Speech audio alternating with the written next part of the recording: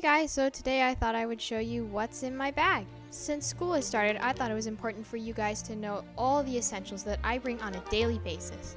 So let's get started. First up, we have a number 2 pencil because mechanical pencils aren't allowed on standardized tests for some reason. Wow! And next up, we have my saxophone for band class. And next, obviously, I have to bring a trophy, you know, to show off my accomplishments. Next is where I keep my lunch money. You never know when they might be having mac and cheese that day. And last up we have, hey, how did you get in here? Sorry, I thought this was a living room. This video is ruined now. Just go. Sorry, bye, Adelaide. Okay, so we're just gonna end it there. Thanks for seeing what I bring to school. Bye, guys.